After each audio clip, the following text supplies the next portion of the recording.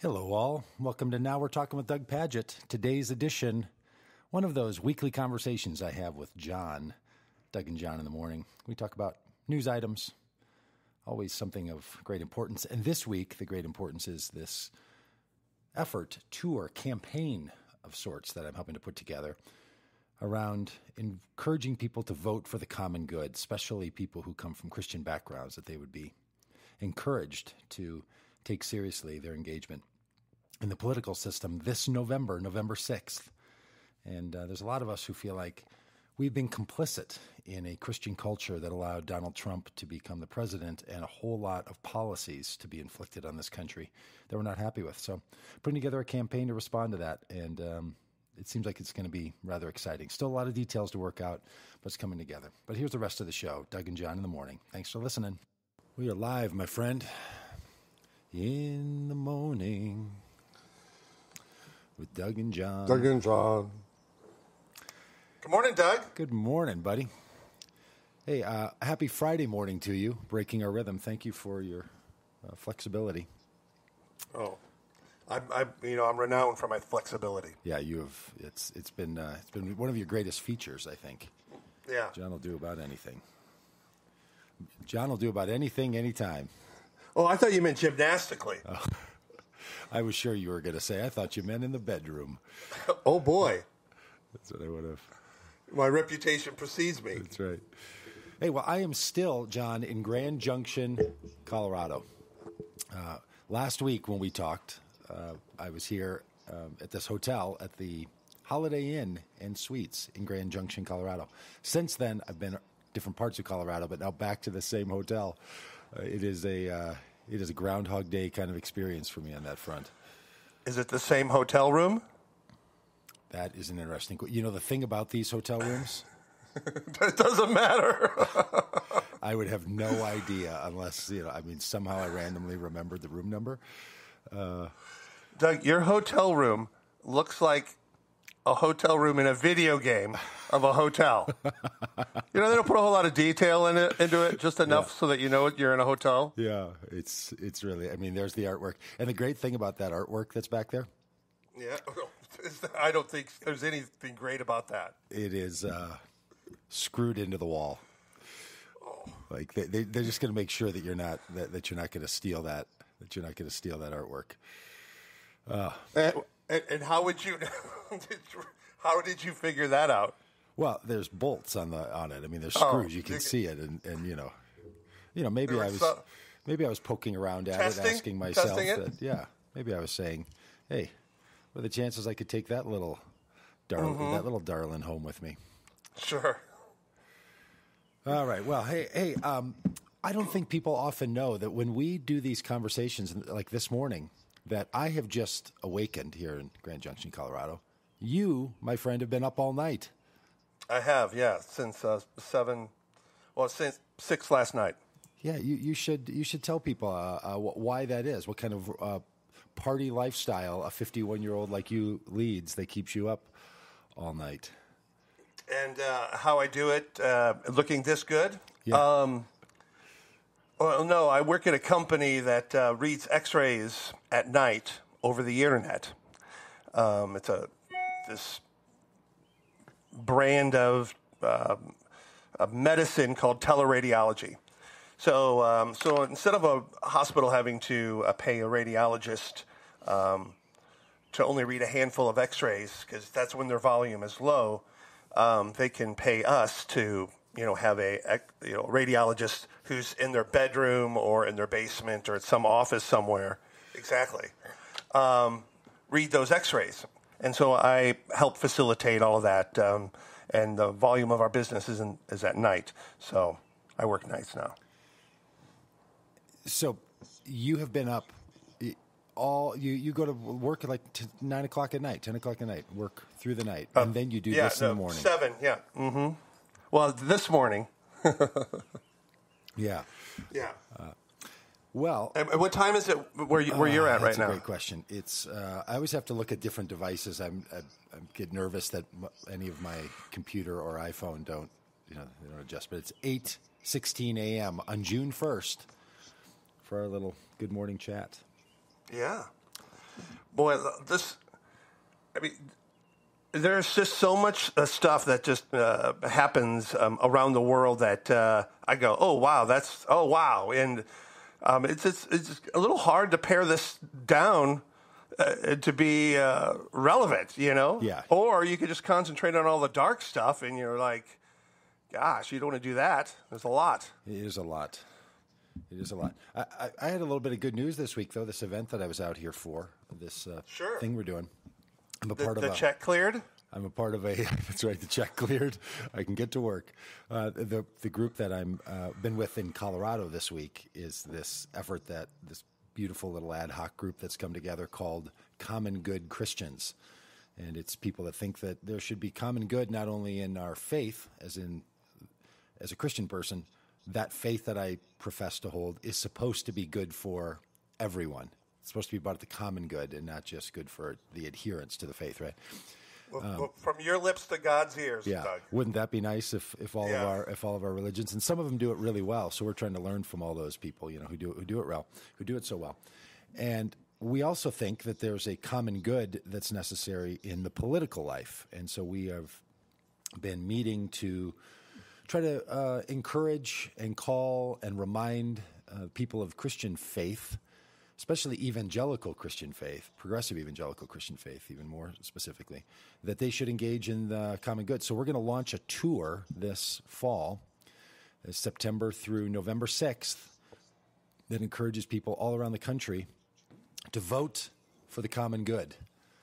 And we're going to hit the road, and we're going to be doing everything we can to gin up good spirit, goodwill, to have a little penance moment for those of us who know what we did, who know can find our fingerprints on how we've allowed the religious community in the United States. Nearly 60% of all Christians, maybe 70 or 80% of self-professing evangelicals supporting Donald Trump seems out of line with caring about the common good to a lot of us, or it seems incongruent with our faith.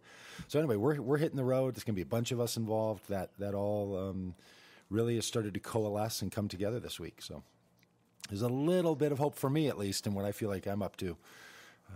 And I think taking Doug and John in the morning on the road this fall would be a real kick in the pants. I'm liking the sound of that. Yeah. That sounds like a great idea. In fact, the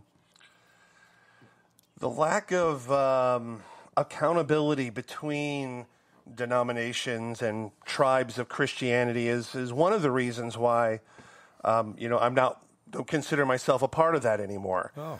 Is that a one group can just sit back in their own world of faith and having a great time, while another of their brothers, are doing like crazy shit, and there's no well, hey, they do their stuff, we do our stuff, and that's just how it is, Yeah, it's really a thing. Like it is. I get religion. I'm in the profession. It's my thing.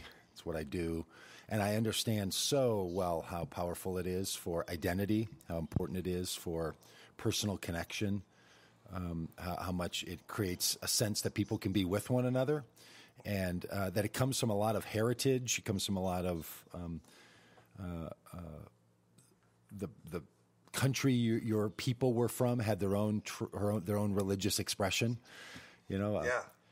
All of Especially our major up here, you see those flavors, the Swedish type Lutheran churches and whatnot. right. All those denominations, most all of them have some sort of a founder or leader, and often comes from an ethnic or a national expression. So fair enough. That's what religion should do. But the Christian faith, at least, demands, it calls, it implores, it begs, it empowers you to be connected into the common good, that you are a part of the whole family of humanity and the family of whatever there is in the cosmos, I guess, that you're part of it all. The whole point of your faith is to call you beyond that more tribalistic expectation that your personal group gives you, right?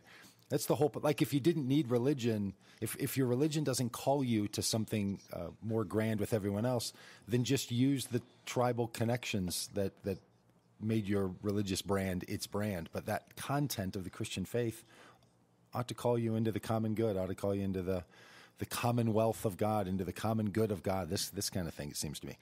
And well, yeah, I mean, it's the instead Jesus of story, for sure.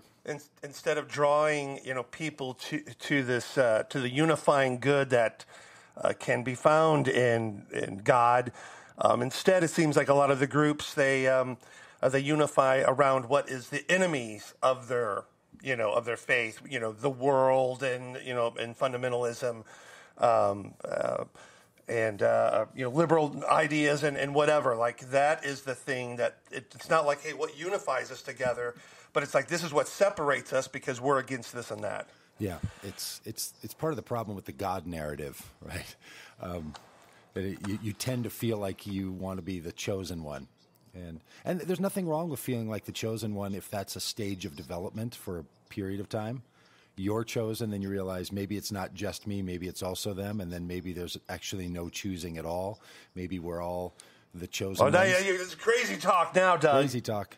Heard a great line this week on this whole theological point. That's too common. I'm going to steal it for myself. I'm going to try to use this. So I'm trying to set up times where people would say, I don't know if you're fully supporting Jesus's divinity, the divinity of Jesus, right? I want to push people to make me ask that question because I heard someone's response to that statement. And this person apparently, this is the rumor anyway, this person said, "Oh, I'm unwilling to question anyone's divinity." Isn't that a great line? Yeah. I'm unwilling to question anyone's divinity. That's the way I feel about it. I think the whole point of recognizing the God connectedness of Jesus is so you'll recognize the God connectedness of us all. If the God connectedness of Jesus only limits you or keeps you there, it seems that you've just, to me, it seems like you've missed the whole point of what Jesus was getting at him. So anyway, we're going to hit the road and ask people to join in the common good and vote for the common good. And this is where it gets really interesting, right? Is that we're connecting that political angle to faith, the way that a lot of Christians get uncomfortable, when other people do it. And it's I've never had a problem with it. It's never seemed to me because I think can I give you a little rant on politics for a minute? I think of all of our social organizing.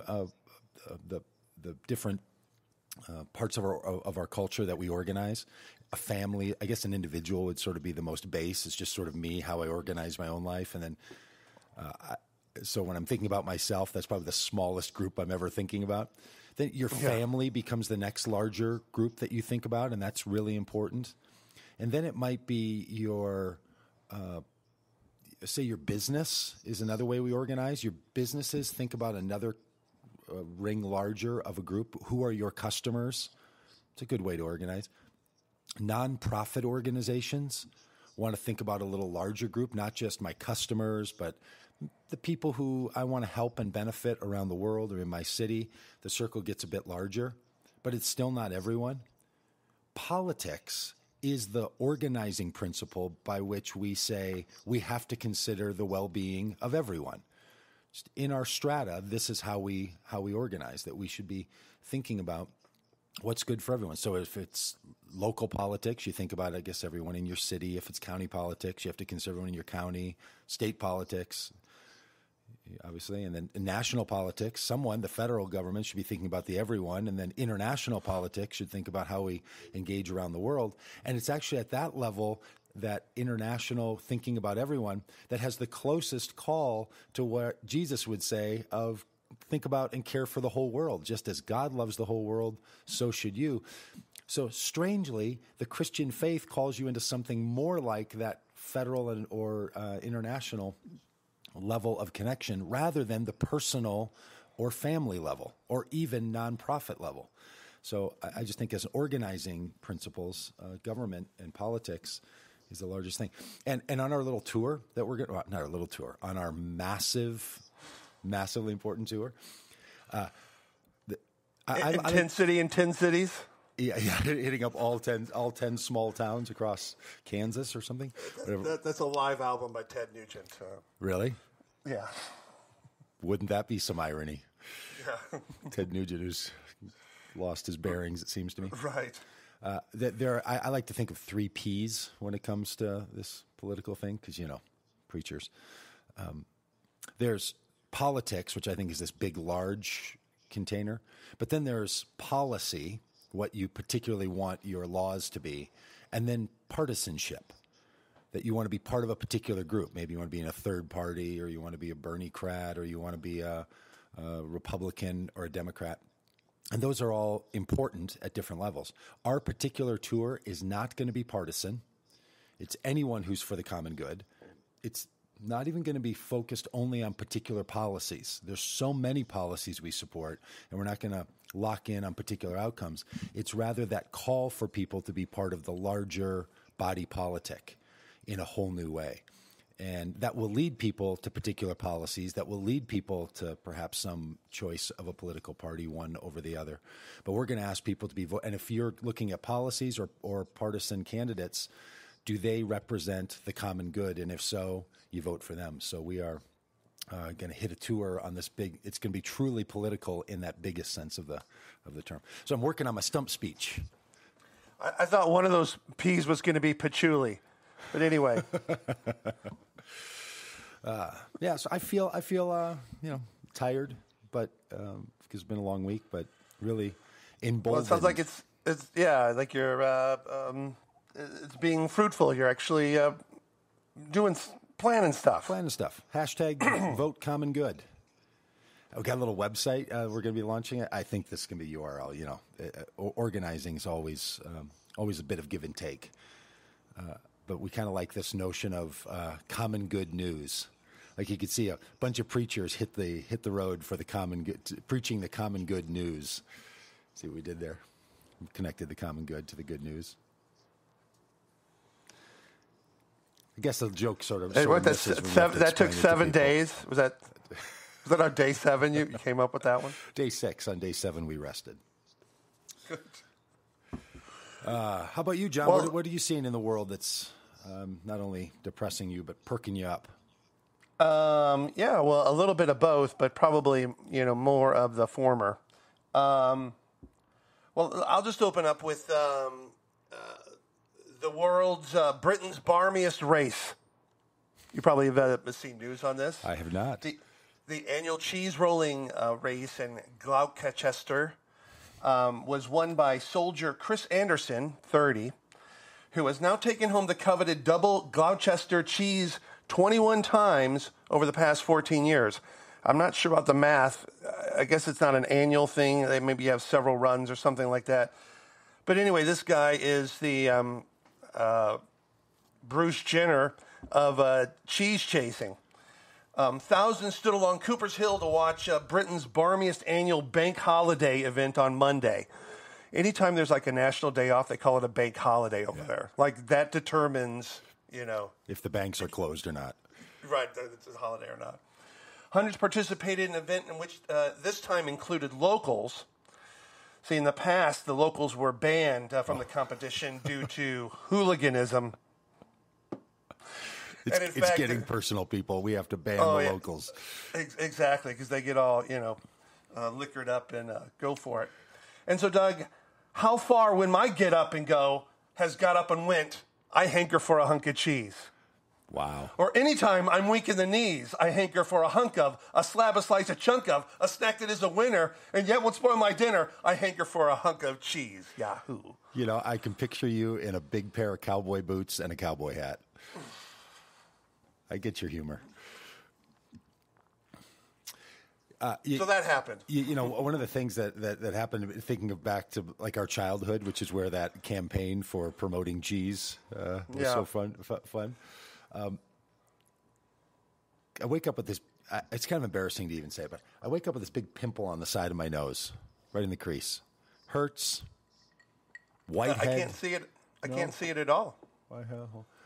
And honestly, if at age 15, someone had told me that age 51, you're going to wake up and still have a big whitehead on the side of your nose, I don't think I would have made it through adolescence.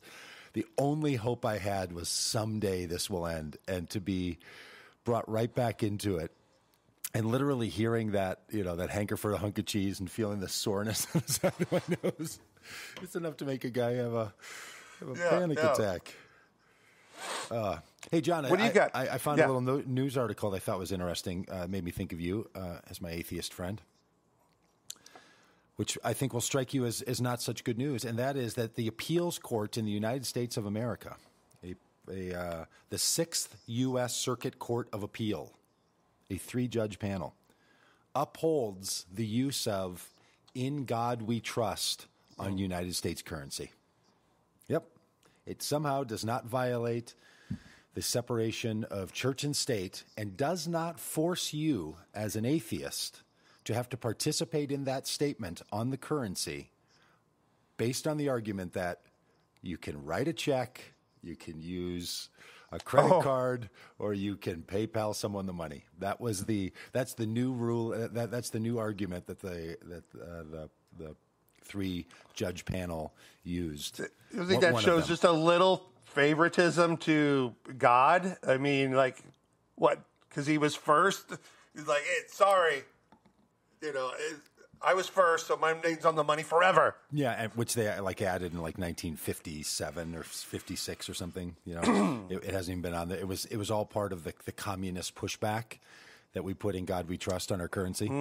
Yeah, I remember reading about that. Some new thing. I thought of you though. I thought my atheist friends don't want to have to participate in the legal currency exchange in the United States. They shouldn't have to be passing a note that has another statement on it. I'm one, as a Christian, I would say I think we should get that off of our currency as well. First of all, it's inaccurate. It's not even true. There's nothing about the system as it exists where there's a faith element to it. Yeah, like hope. Right. It's like you got the money or you don't. That's.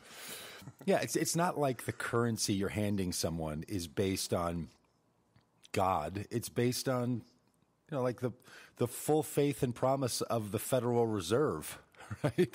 I think it does say that on the money too. Yeah, I think I don't have any money around here, but isn't that something that we're still? And speaking of keeping up with the old days, we are now one state away from finally passing the Equal Rights Amendment. Can you remember this from our childhood, the big ERA slogan? Oh, yeah. Yeah. I didn't really know what was going on, but I know they were stirred up. Oh, man, when you were a kid, you were just like equal rights for everyone, which at that point meant specifically women. They've been pushing since apparently 1923 to enshrine as an amendment to the United States Constitution. And they got to hurry because Donald Trump is going to chew that thing to shreds before they get this final one passed. They want to add this amendment, right up there with the First Amendment and the Second Amendment.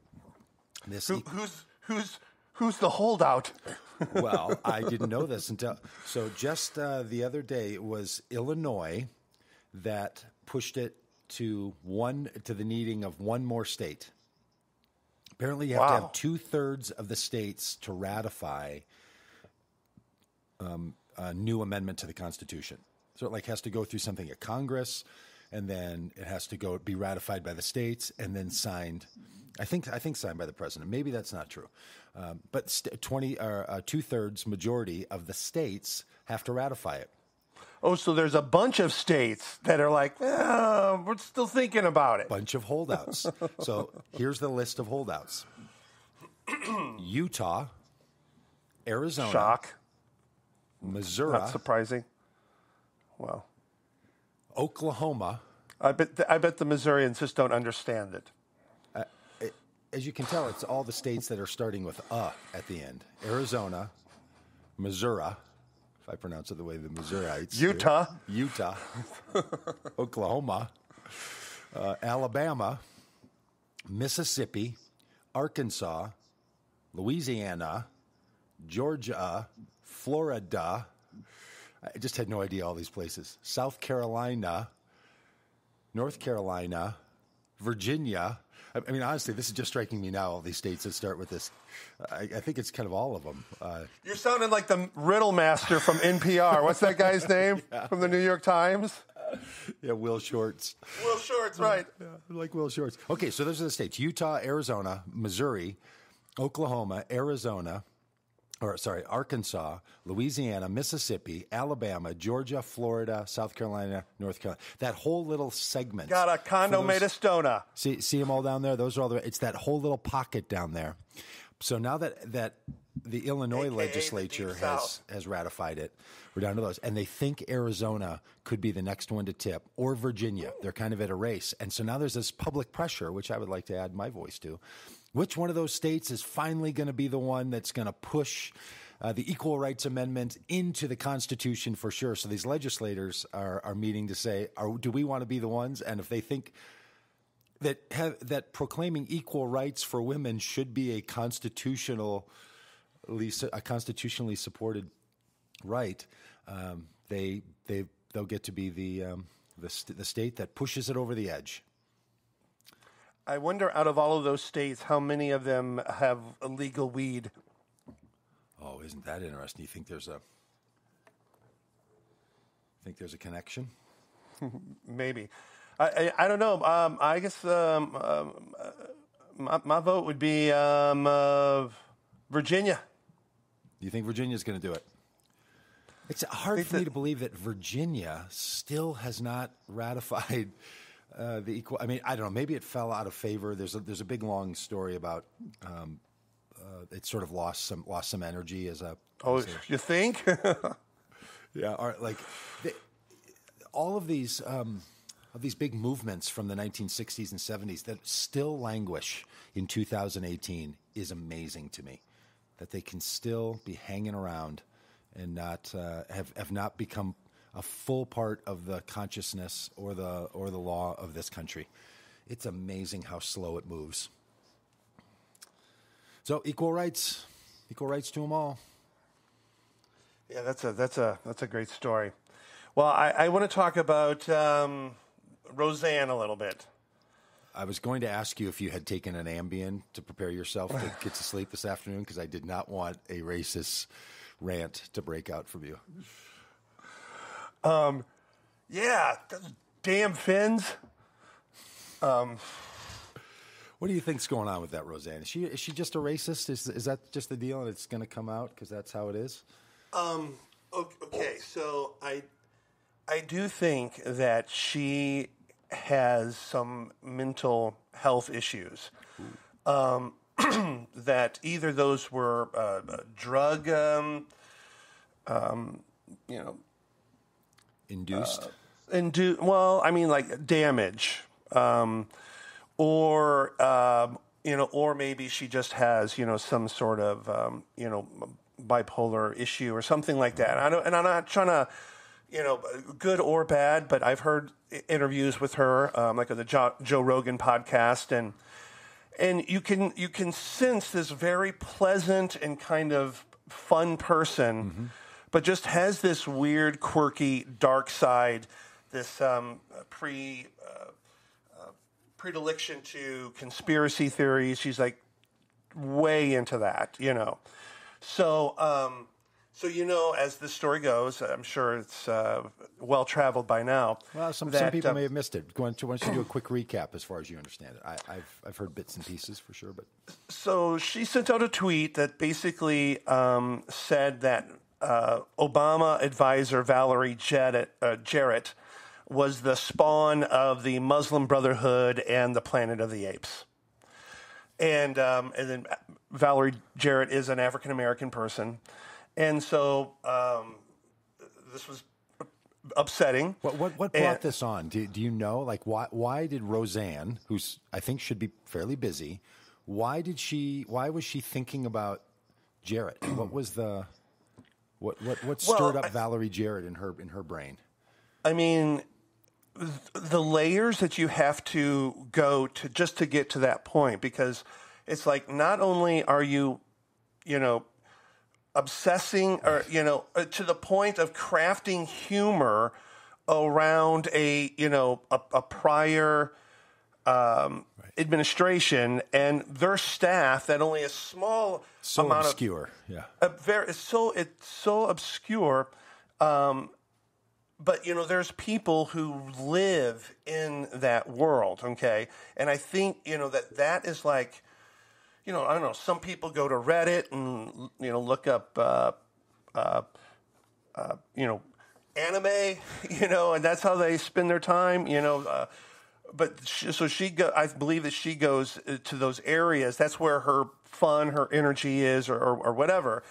And I think this is the thing about her, is that's why it makes this so kind of like titillating. Is like what is this coming from? Like, right.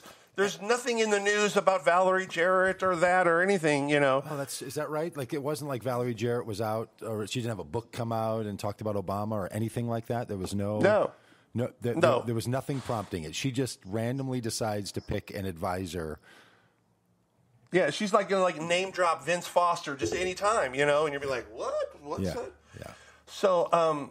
So ABC, it prompted them to cancel the series, and it's the second most popular television show in America, next to This Is Us, which is now like in reruns. So is like a huge. As I understand, I heard an interview with the woman who's on Roseanne, is like the sister, plays the sister.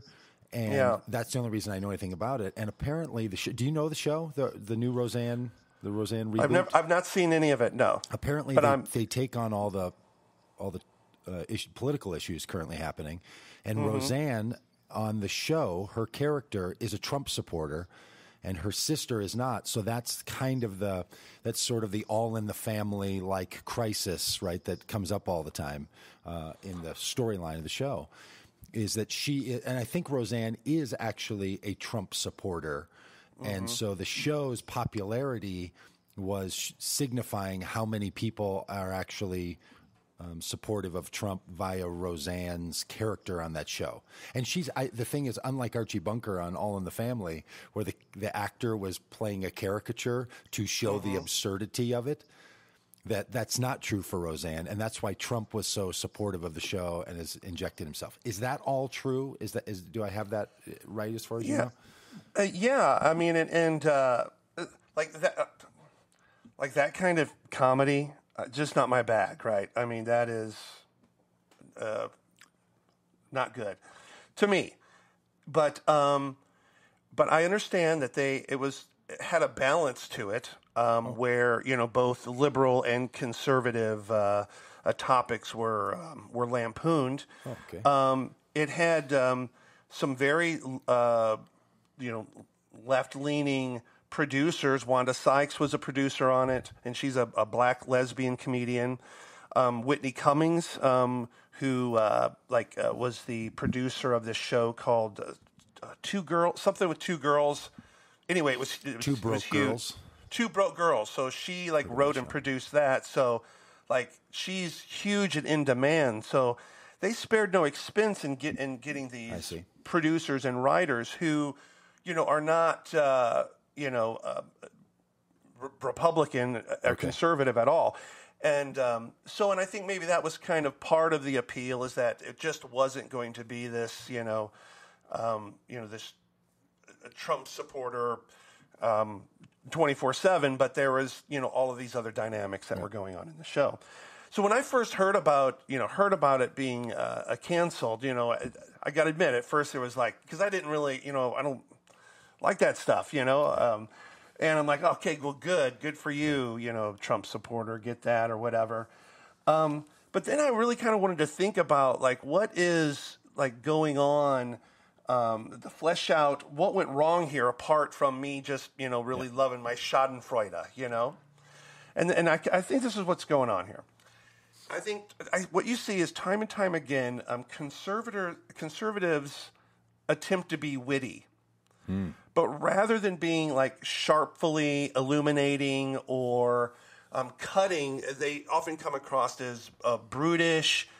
And in the end, this is eye-rollingly dull. It's, and so, for example, Trump advisor Kelly Sadler, who, talking about John McCain, said, who cares? He's going to die anyway. Right. Now, that was a private comment in a small room, and I think people should have the freedom to do that, whatever. But, when it's brought into the light, you're kind of like, wow, man, that's harsh. And then Kanye recently said, when you hear about slavery for 400 years, man, that sounds like a choice, Like, he's trying to be insightful. He's trying to put a witty spin on, like cast a light on, but it's just like, it totally fails. Now, Doug, Aristotle said that here we go. wit is educated insolence. And so I think in people and no one knew wit quite like Aristotle. I mean, I don't know if you know, but there's some writings of his stand-up stuff that he was doing at the pools and the baths. It was really... he was slaying. He was just slaying them. He was a crusher.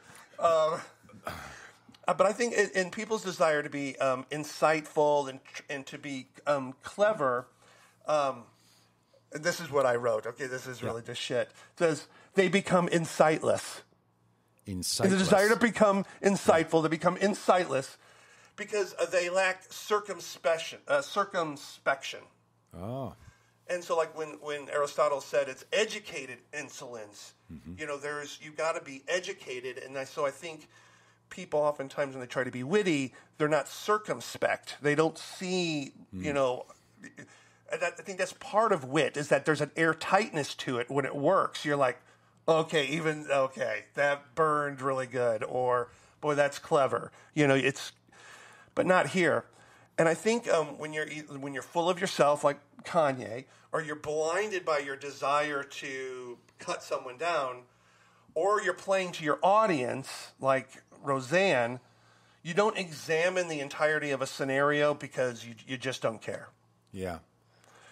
Yeah, the thing that's scary about it, there's a lot of ways to not care, right? So you could not care about, like, language appropriateness. Right? This is where I would put the Samantha Bee comment when she referred to Ivanka Trump as a feckless cunt. Right? She's just like, I don't care. I'll use that word. That's crass. So she's just going to blow through and got in a lot of trouble, and I think she should, because it just feels like that's over the line. That's a cringe level that we've. George Carlin's old bit back in the 70s, about the 7 words you can't say on TV.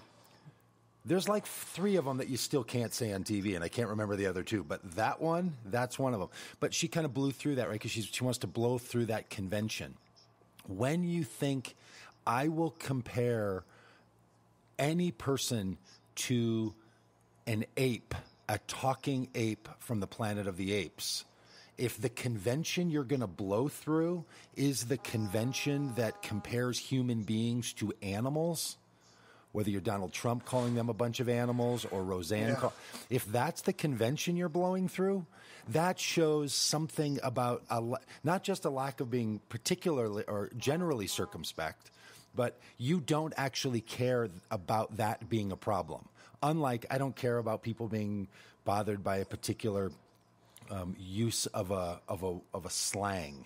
That's not a slang. Like you cannot be Roseanne Barr and not know that is something that only seems funny if you think that there's some truthfulness in this idea. You know what I mean? I mean, like it's just it's at a different level. It seems to me that and that's what shows someone's bias, prejudice, or racism. So I would have the same thing would be true in me. I'm sure things that I would be like, oh, is that? Yeah, that probably isn't something I should have said because I didn't know that overstepped a line, right? When someone uses the phrase, like when I was growing up, people would use all kinds of phrases in slang that I realized are like racial. Oh boy, yes. And I'm not gonna get into all of them, but we would say things like, "Oh, that little cotton picker" or "that cotton picking thing." Like, I didn't even know what we have creeping Charlie in our backyard. No, what is that one? I don't even know what that means. It's like a crabgrass. Yeah, well, I know what it is. It's crabgrass, but what's it referencing? It's like the Japanese and I was worried about your yard. Oh no, you have crabgrass? The Japanese dug in. They're in the forest and in the islands. It's just like you can't and then you can't get rid of it. Creeping Charlie. Yeah.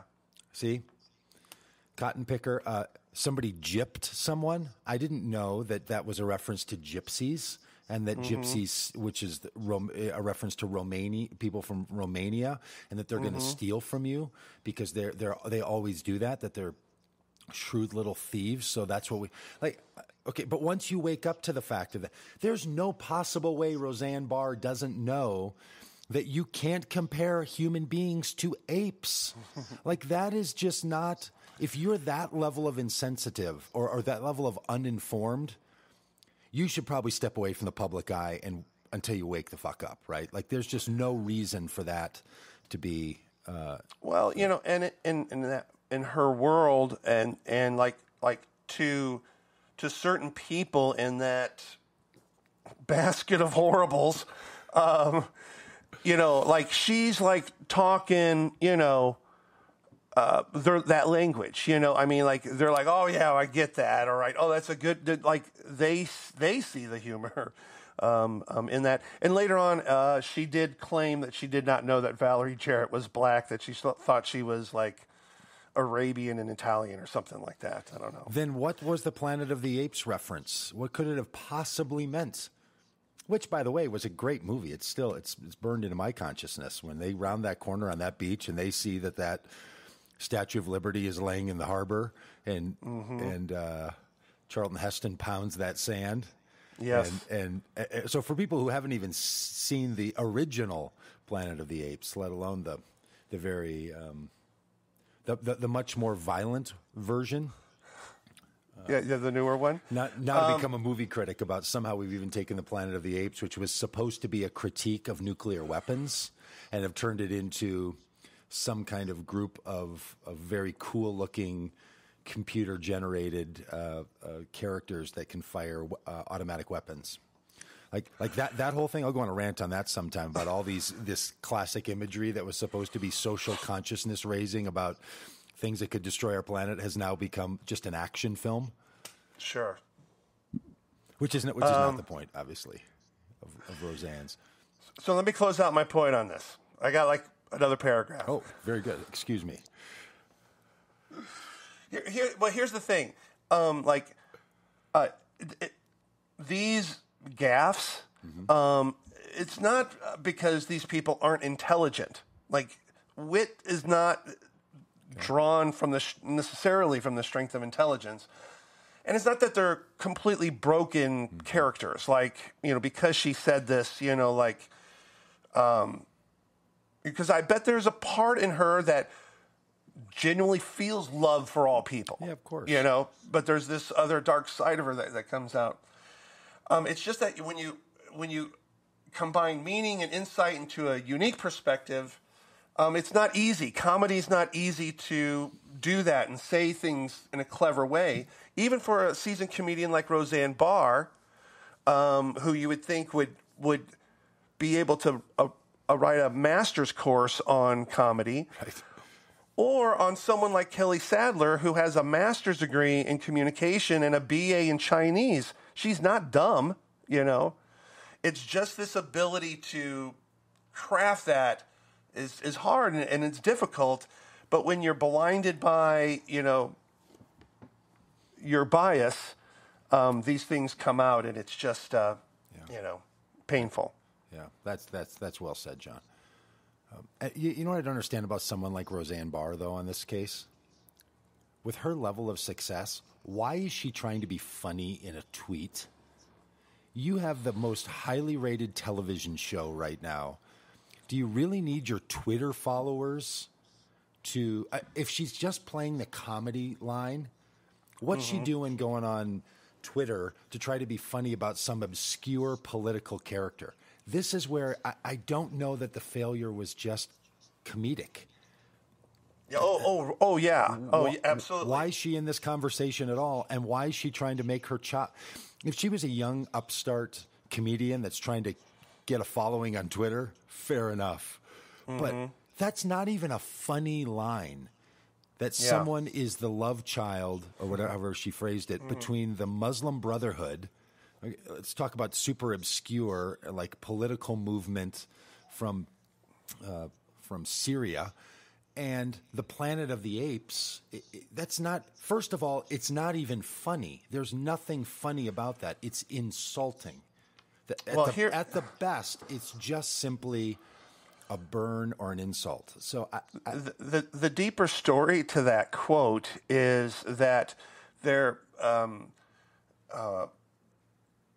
don't know, like these extreme conservative Republicans believed that Jarrett was a Muslim and that it was her intent to counsel the president to be more sensitive or whatever towards situations that involve Muslims. So, that's like, but still, again, this is something like it's like so ancient history. Yeah. Valerie Jarrett, as a political follower and someone who just likes it the way people like sports, I know who Valerie Jarrett is and think very highly of her and understand how that works. But do you think that Twitter followers of Roseanne are deep inside of who were the deep influencers of Barack Obama's care for including everyone in the country in his approach to Iran? It gets even more bizarre that would be funny. It seems to me that no, it's part of a more choreographed attempt to try to slander and besmirch the reputation of the president, the past president, and so just to me, it's like you don't get a pass on that one, Roseanne. Well, yeah. I have a headline that might explain some of this. Oh, yeah? Yep. From Uproxx, UPROXX, that very famous news outlet, I think might come out of Australia. The headline, "You have a second brain in your butt." Apparently, they found in mice, and they think this is true in adults or in humans as well, that your nervous system is not in charge of making sure that your colon, as they put it in here, expels the colon matter. That there's 400,000 neurons in your colon that operate independently from your brain to be sure that your body is releasing what's in your colon. And that it's separate, and it developed, they think, evolved before the central nervous system fully developed. So in other words, even if you lose consciousness or something that happens in your brain, your body's going to continue to expel.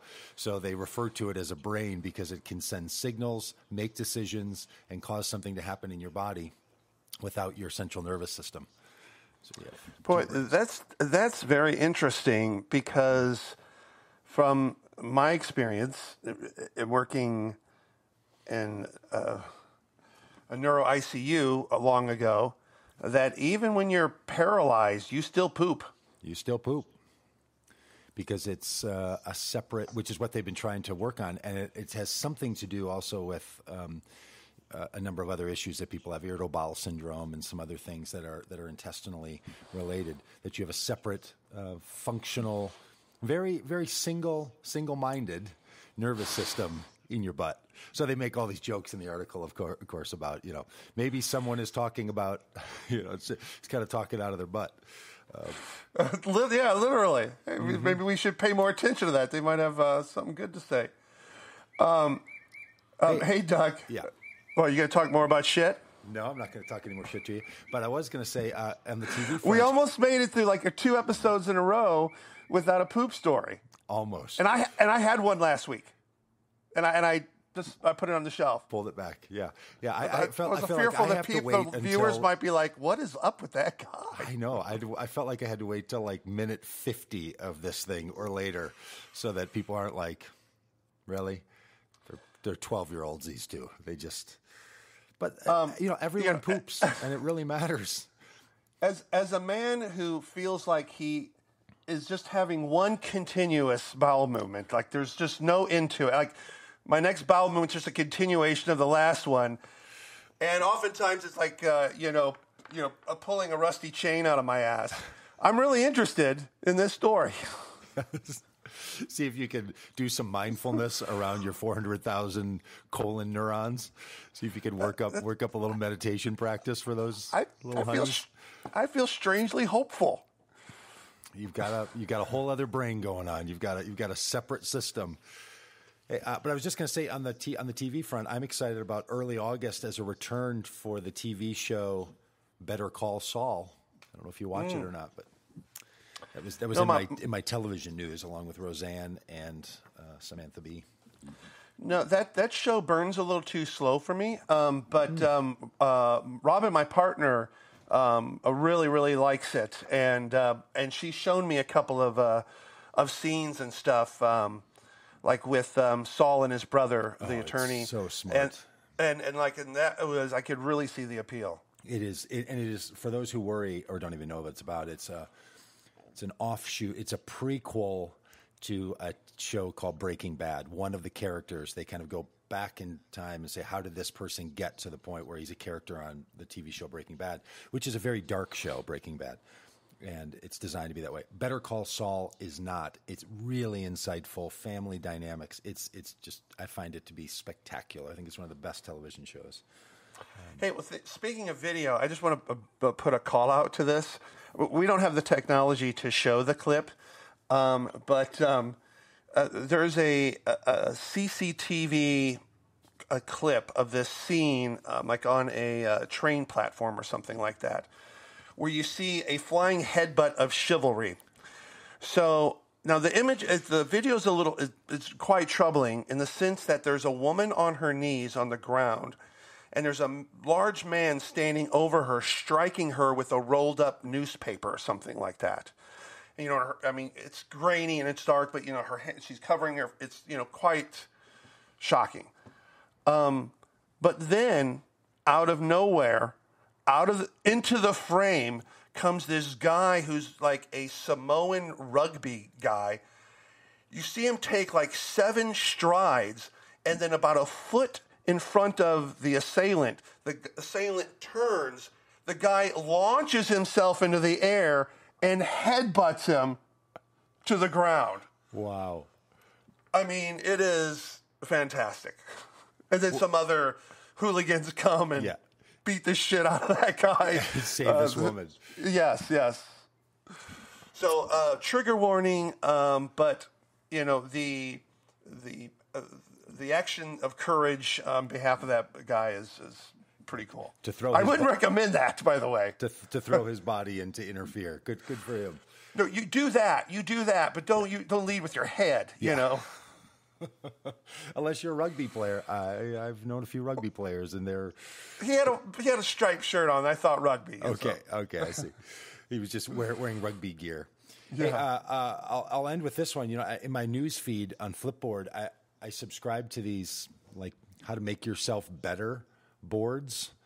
So I get all these articles all the time. Whoa. What? Did none of that make sense? No. You do that? I do. Okay.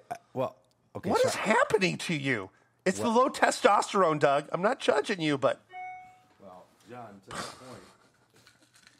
I am actually carrying a bottle right now of natural testosterone booster. Is that a gorilla on the bottle? It's not. It's a strong robot man. Oh.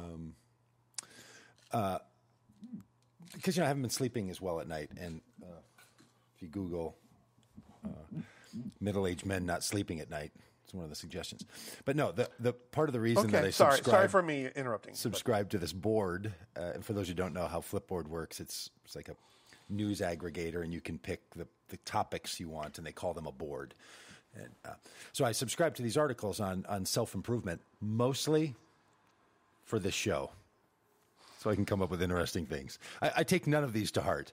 I actually mock them because they're such nonsense. So each week I like to bring you. Oh, Doug, I'm so relieved. You feel better? I mean, yeah. You might not have noticed, but each of our like, shows. Does Shelley know this? Has she mocked you about this too? Because she needs to get in on that. Each of these shows, I brought up something like, "Hey, here's a way that people say you can make yourself better." Oh, right. So, women find attractive was one of them. This sort of thing. Yeah. How to improve yourself. Here's how ridiculous this is. This is the last one I've got for our conversation today. But the topic is, and this is from Forbes. Okay. 5 tips to help develop charisma. I thought that's actually seems kind of interesting. What are the things that could make someone more charismatic? Well, they're all things like number 1 should be more charismatic, because here's what they are. Develop a sense of self-confidence. Like if you suffer, easy. They're starting off with the easy one. If you suffer from a lack of self-confidence that you have to develop so you can have charisma, I think just being self-confident, if you could whip up self-confidence on its own, then just whip up charisma on its own. Like this is the kind of thing that it is. I hope our listeners relate to this, because I mean, like if you struggle with not being self-confident, which present company accepted, like charisma, that ain't even on your fucking top 10. No, yeah, totally. Like if top number 3 one are is about getting laid, and then if number 1 is try to just have more confidence in yourself, if that's where you're starting. And it literally has these sentences. Self-confidence is developed through accomplishment. Knowing you're good at your job, a good family member, a good friend, or good member of your community. No, actually, self-confidence does not come from external acceptance. That's the opposite of self-confidence. That is external. That is confidence produced by other people's response to you. The whole notion of self-confidence is that you don't need someone else's approval. When you're seeking everyone else's approval, you look desperate. You don't look like you have self-confidence. Well, this is Forbes, so they're like, success is judged by your accomplishments. So unbelievable. Number 2. Be interested and be interesting. Step number 2 to having charisma. Number 1, have self-confidence. Number 2, be interesting to other people. Oh my God. Like, if you just make yourself interesting, again, I don't think you have to worry. You could whip up your own level of, now I'm interesting. Like, unless you're making up stories about yourself, I don't think you can just make yourself interesting. I mean, I get pretty interesting after 4 beers, to me. So, Yeah, here's the sentence on that point. If you have a funny story to contribute on a subject, tell it with an exclamation point. What? If you have the ability to inject a fun story in rhythm in a conversation with a group of people, I think you pretty much got charisma nailed. Like, what they're doing here is describing the things that make someone charismatic and saying, do those things. This is something that would be like taped to Dexter the serial killer's refrigerator. Totally. Number 3, take a clue from those around you. Like, develop a high sense of empathy and use that in flow. Be aware of your body language. Make sure your posture is open. You're not crossing your arms or turning your back to people in a conversation. If you are turning your back to people in a conversation, and that's where you have to start, is noticing that, again. Number 4, have a reliably positive attitude. Be positive all the time when you need to. If you want to have charisma, be positive all the time. This is just unbelievable. Number 5, ditch your devices. Don't be looking at your phone when you're supposed to be in a conversation with people. I mean, this is the kind of self-help stuff that exists in the world for people. Stop looking at your phone. Don't turn your back on people. Pay attention to the clues of those around you. Be really interesting and have self-confidence. Then you'll be a person of charisma. Isn't it unbelievable? This is the level of help for all the technology we've developed, all the social structure, all the psychological benefit. And Forbes magazine is trying to help people. Some fantastic editor sat down and had to come up with an article for Forbes And this is as close as we can come up with to making the human being thrive. Yeah, I mean, maybe it should be like, to a degree, don't give a shit about what other people think of you. Yeah. Just go from there. Yeah, go from there. Just you do you. That should be the next article. I got one thing. I got one thing to close on, Doug, real quick. Billy Joel's front row policy. Billy Joel never sells tickets to the front row of his concerts. Over the years, he got tired of seeing like bored rich people with their arms crossed, entertain me. So he said, I'm not doing that anymore. So now Joel sends his staff to those in the worst seats in the house, fills the front row with these fans, so that every concert he knows that the people in the front row are people who really want to be at his show. That sounds lovely, and also seriously desperate. And I hear he's a dick, so I don't know. You see how it can also sound like a really desperate man that's just like, I want people that really love me to be as close to me as possible. But I really do like the idea that they would. Well, I mean, like the